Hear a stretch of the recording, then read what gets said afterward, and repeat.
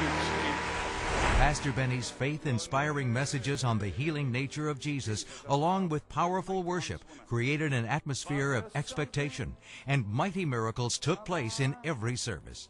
As you experience a small part of the Rotterdam Crusade on today's program, release your faith and expect your miracle. Pastor, this dear lady for 10 years has been suffering with arthritis. 10 jaar artritis.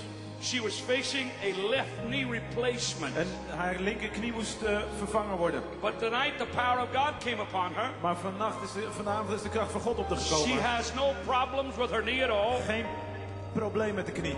Would you bend, please? Show Buig hem eens, buig eens. She could not do that at Dat all. kon ze helemaal niet doen. And I'm like you. En ik ben net als jij. I love these wonderful people in Holland. Ik hou van die mensen in Nederland. Because I looked at her and I said, no pain. Ik zei tegen haar, geen pijn. And she looked at me like, it's new.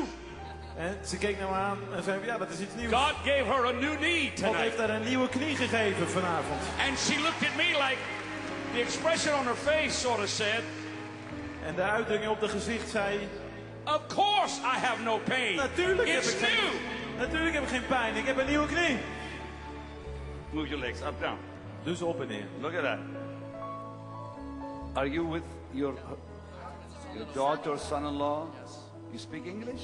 A little bit. A little bit. Yeah. Oh. What a beautiful face she has. Wat heeft ze een prachtig gezicht, hè? Like an angel. Als een engel. No pain whatsoever? Geen pijn, helemaal geen pijn? No, I have perhaps mijn leeftijd. My age. Zal het... Or age?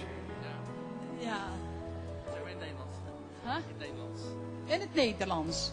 Nou, ik ben 80 jaar. I'm 80 years old. Is mijn lopen misschien minder geworden toen ik 1 keer van de trap ben gevallen. I fell down the stairs once, so maybe I walk En a little bit less. daarna ben ik nog eens een keertje in het ziekenhuis terechtgekomen. I've been in the hospital Met once.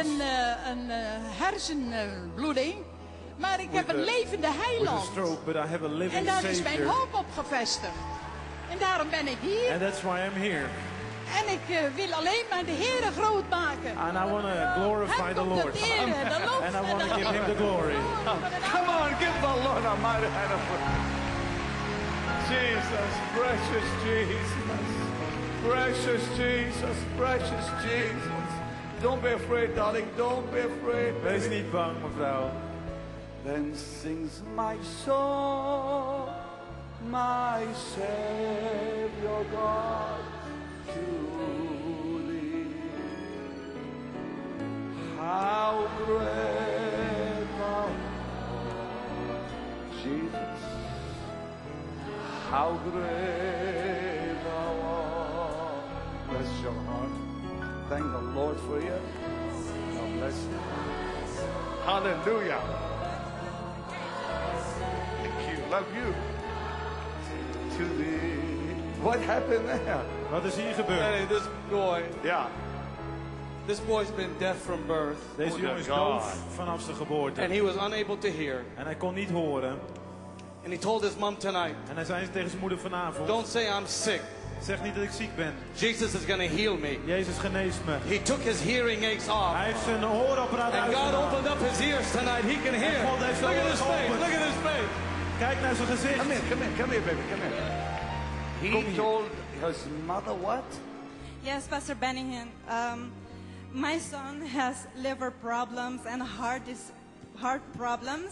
I am from Aruba and I had to come here because the doctors told me this is the best place to be for his liver and heart, and he couldn't grow and develop as a normal child. He couldn't speak. Hart- en leverproblemen. He couldn't talk. He couldn't deliver. Hij kon niet praten. Hij kon niet horen. Hij kon And niet... yesterday he told me, Mom, don't ever try to tell people I am sick, because I am not sick.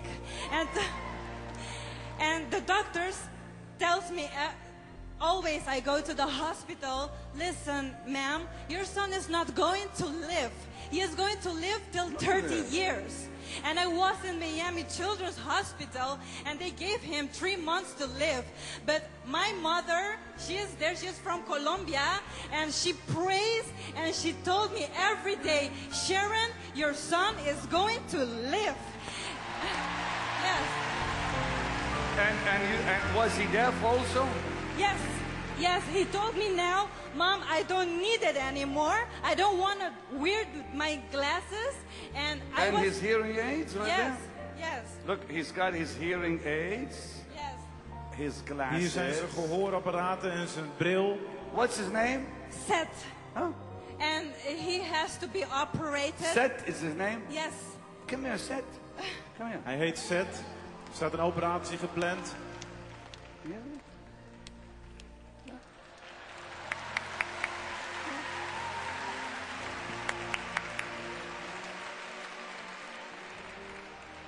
Can he speak? Kan hij praten? Now better, because we went to special doctors so that he can learn to speak. My second home was the hospital, and I don't want that anymore. And he is very tired. Mijn of tweede hospital. thuis was het Can you ziekenhuis. hear me? Yeah.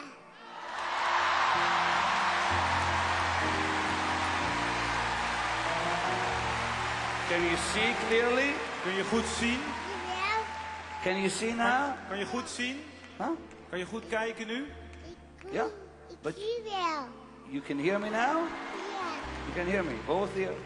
Shut my mic, shut my mic. Can you hear me? Ja. Can you hear me? Ja. Huh? Ja. Can you hear me? Can you hear me? Ja. Come on, give the Lord Almighty. Kom op, prijs de Heer. He was dead from birth. Hij was vanaf zijn geboorte doof. Stand up and give Jesus a big shout of hallelujah.